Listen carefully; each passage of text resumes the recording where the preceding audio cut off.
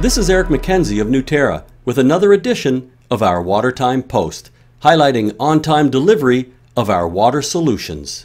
At a large thermal electric generating station in Hawaii, water quality from supply wells was deteriorating due to seawater contamination, to the point where the existing boiler water treatment system was unable to properly treat the well water. The plant was forced to use municipal water, increasing operating cost as well as consuming municipal potable water capacity. Through a competitive bid process, Newterra won the contract to provide a pre-treatment system to clean up the brackish well water and supply 125 US gallons per minute of feed to the existing water treatment process.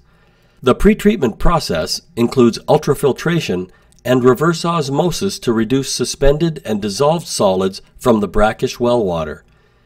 Newterra also supplied tankage and accessory skids for clean-in-place, chemical feed, and compressed air supply.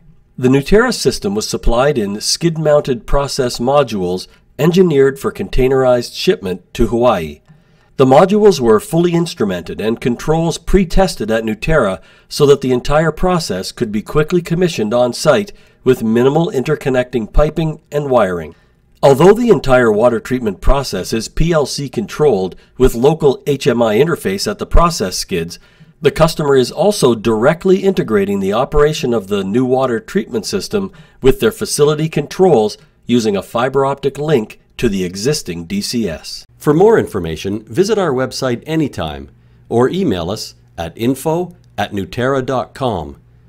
Please follow Newterra for more information on our on-time deliveries of creative water solutions.